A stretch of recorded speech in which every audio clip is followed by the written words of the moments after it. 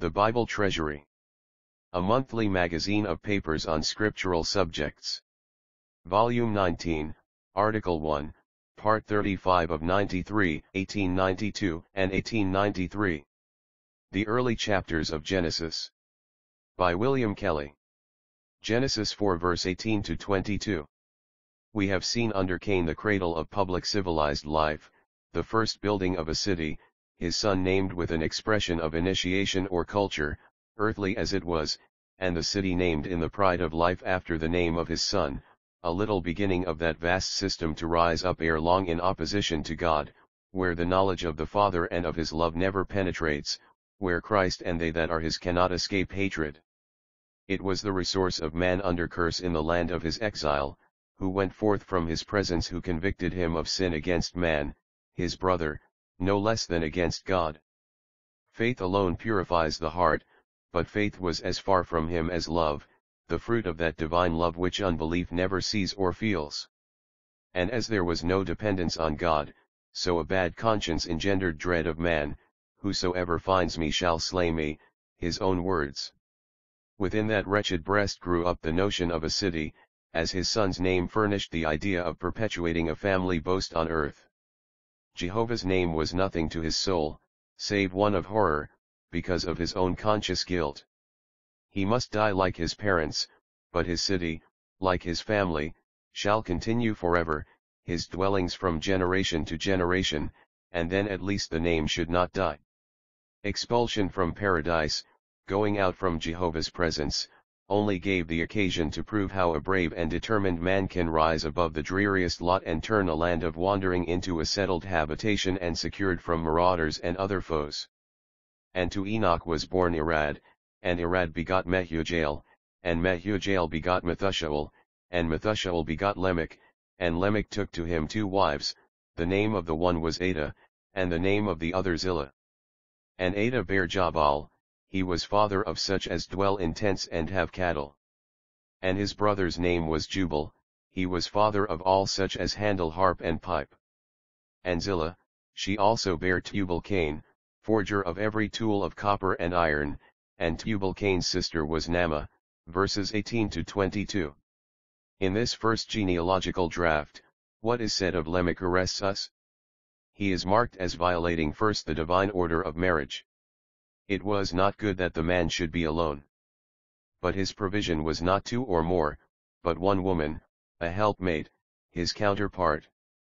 Self-will, ever growing, did not longer hesitate to traverse God's mind, evidence sufficiently for those who fear God in his act, and Lamech took to him 2 wives. From the beginning, it was not so. Our Lord treats the account, not as poetic, or mythical, but as authentic and divinely authoritative fact. He also, we may notice, binds together Genesis 1 and Genesis 2 as parts of one inspired narrative, whatever the difficulties or dreams of soi-disant higher criticism, not only erring but in its overweening vanity ignorant of the Scriptures, and of the power of God, which faith alone in the nature of things can apprehend and enjoy. Polygamy is a direct transgression of that unity which is of its original institution according to God's will. The law no doubt permitted a measure of license in view of the hard-heartedness of Israel, i.e. of man in the flesh, but the law made nothing perfect. Christ vindicated, as he is, the truth. The names of Lamech's wives are given, as of our first mother, and these only, with his daughter Naamah, of the antediluvian women. As Eve was named with express significance, it may well be that Lamech's choice denotes the gratification of taste in the growing world. For Ada means beauty, Zillah shadow, and Naamah pleasant. God was not in the thought of their designations. They fell in with the advances of civilization, which disdains the pilgrim and stranger character, so dear to faith. Earth is its home, and every accession of present loveliness is welcomed. Why think of sin or righteousness, of death and judgment, of Christ and his coming? Let us eat and drink, for tomorrow we die. A garden of Epicurism soon opened when paradise was closed, and votaries were not wanting long before Epicurus rose among the Greeks or Sadducees among the Jews. Still clearer or more certain is the inference from the verses that follow. And Ada bore Jabal, he was father of such as dwell in tents and have cattle. And his brother's name was Jubal, he was father of all such as handle harp and pipe. And Zillah, she also bare Tubal-Cain, forger of every tool of copper and iron, and Tubal-Cain's sister was Naamah. Agriculture was the early occupation of Cain, as Abel had been a shepherd. Building a city followed guilt and dread of men without the fear of God, acting on a mind stimulated by energy and fertile of resource, and a heart set on earthly hopes. Thenceforward the race progressed rapidly.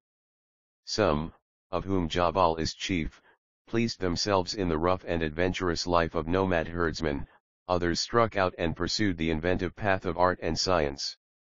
For Jubal, brother of Jabal, was father of all such as handle stringed and wind instruments, inventions cherished almost alike without a city as within, as experience shows. Nor this only, Tubal-Cain follows, forger, or furbisher, of every tool for cutting instruments of copper and iron. The road to eminence lay open for man alienated from God and indifferent to it, independent of God in will, if not really, and of course wrongly. He acts of and for himself to make the land of his wandering his paradise, of which he is the more proud because these useful or pleasant inventions he can boast of as his own. But he is God's creature, and responsible to obey, and must give account. By Adam's sin, he lost his true place and relationship, and instead of seeking another and a better open to faith in the second man, he prefers his own will, his fancied independence, which is no other than Satan's service, with Satan's doom at the end. It may not be amiss to notice how the Word of God overthrows the modern speculator who assumes the three ages of stone, bronze, and iron, through which they will have early mankind to have passed in prehistoric times. Even had we no inspired record, enough has been gathered from facts of the past to dispel the illusion. Epochs in chronology they are not in any sense.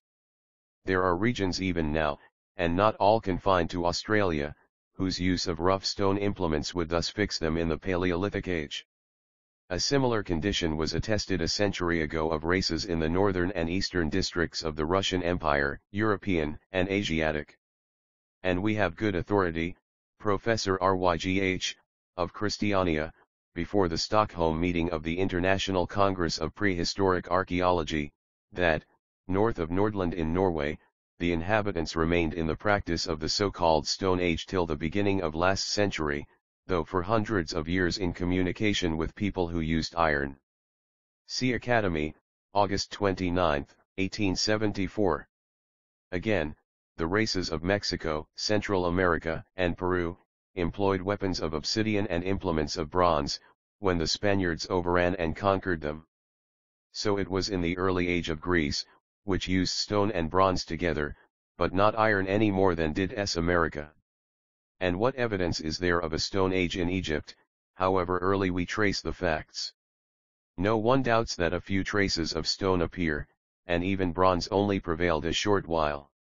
In Babylonia both flint and bronze were used for war and peace, as were leaden pipes and jars, along with iron, as, much later, stone implements continued to be used, when ancient civilization had reached its zenith with cutting instruments of metal in familiar use.